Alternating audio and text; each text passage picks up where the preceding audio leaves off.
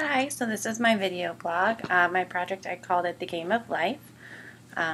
It is kind of just a game representation of who I am to kind of get to know me.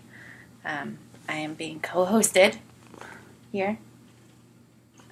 So sorry if he gets in the way, but that is me.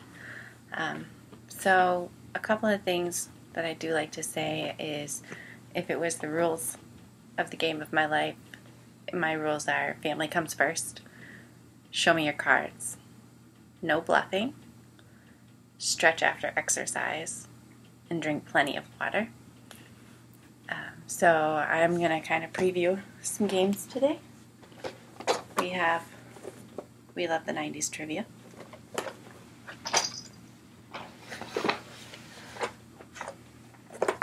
The game Rotten Apples. And the game What Do You Mean?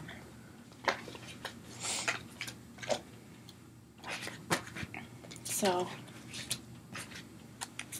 starting with 90s trivia, I picked a card for 1990. That was the year I was born. Another favorite card in the 90s deck was 1998. My little brother was born, big part of my life. I have the question, what Courier video game did Sega release in 1991? The answer is Sonic the Hedgehog. Played that hours and hours and hours. The next one I have is, which entertainment news magazine released its first issue in 1990? And the answer for that is Entertainment Weekly. I chose that question because news was a big part of my life through my journalism degree at WCC and working with the Voice student newspaper. My next question that I picked from the 90s deck was, how old was Mother Teresa when she died in 1997? The answer is 87. I picked that because religion, although it's not huge for me, impacted my family. I have both Catholic and Methodist grandparents and influences growing up. The next game that I want to get into is the game of Rotten Apples. First question is, if you just can't handle blank, then this job just isn't for you. I work 3 jobs, and if you can't handle stress, then this is not the game of life for you. I wish blank didn't remind me of blank. I wish good music didn't remind me of bad people. I connect a lot. I may forget a name, I may forget a face, but I never forget blank. Bad grammar. Never forget bad grammar. Try not to hold you against it. There are times I think I would kill for blank. It'd probably be peace of mind. So much going on in life. In my life, there's always room for more laughter. I'm always up for games, having a good time. Family, friends, strangers. Usually become friends. Ew, gross, blank. Broccoli. I'm an adult, but it's the one thing I refuse to eat. I tell my friends and family not to make it because I will not try it anymore. I've decided. Everyone thinks I'm all about blank, and for the most part, they're right. For that one, I would have to say work. I love everything that I do. I work for the college in online learning. I work for massage. I do massage at a spa, and I work for a nonprofit where I do administrative work, marketing, and event planning. I love it all. If I won the lottery, first I'd buy blank. I chose this question because I'm a planner, and I always like to have a plan, even when they don't work out, and then I'm upset.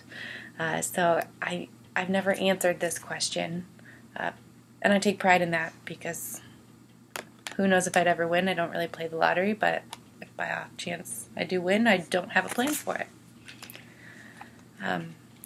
What I did on my last holiday, lots and lots of blank, that would be eat.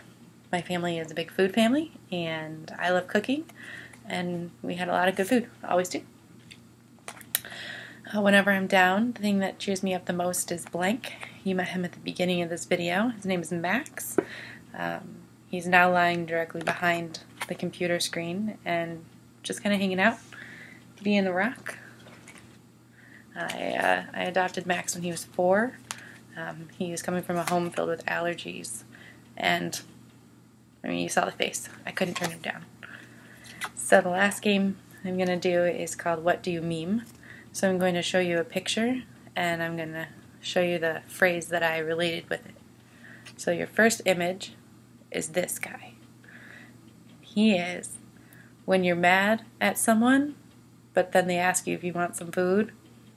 Yeah, I want to be mad at you, but I love to eat. Next one I'm going to give you is this guy. And the one for this is when you realize Taco Tuesday is becoming a problem. My friends and I, we do Taco Tuesday once a month. We had standing girls' nights once a week on Tuesdays, and as life got busy, we've reduced it to the first Tuesday of every month. My next one is this lady, because it's when you wake up after a night out with your phone, wallet, keys, and you're not in jail. College. We've all been out and just been glad to have everything together the next morning.